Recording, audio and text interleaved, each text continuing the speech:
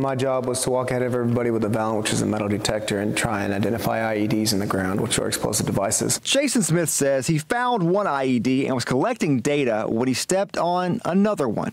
He lost both of his legs in the blast, and he had several other injuries as well. I immediately lost the left, and then the right came off soon after. The blast that changed his life happened more than 7 years ago. A lot's happened over those years. He got married. He now has 2 children. You know, the ups definitely outweigh the downs. I met my wife after I was injured, so in a weird way, the bomb was the best thing that ever happened to me.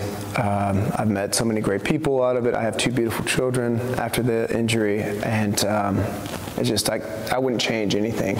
We met up with Jason at a Goji House of Iron on Hickson Pike. Jason and another wounded veteran from the war in Afghanistan, Matt Leva, showed us some of the ways they're able to work out despite their injuries. Jason says he feels the pain from his injuries all the time. The pain that I endure walking, or the pain that I endure in the gym is easier for me to handle than the pain of me just sitting at home feeling sorry for myself and not doing anything.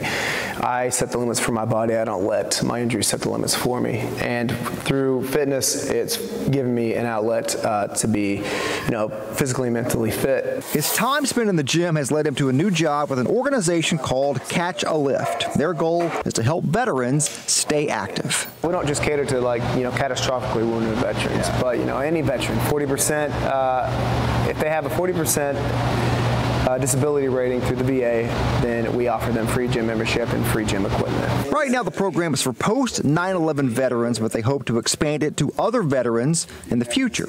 Jason says the goal is just to help the people who have sacrificed so much for our country. We want to help you. We want to make sure you're okay. You're not forgotten.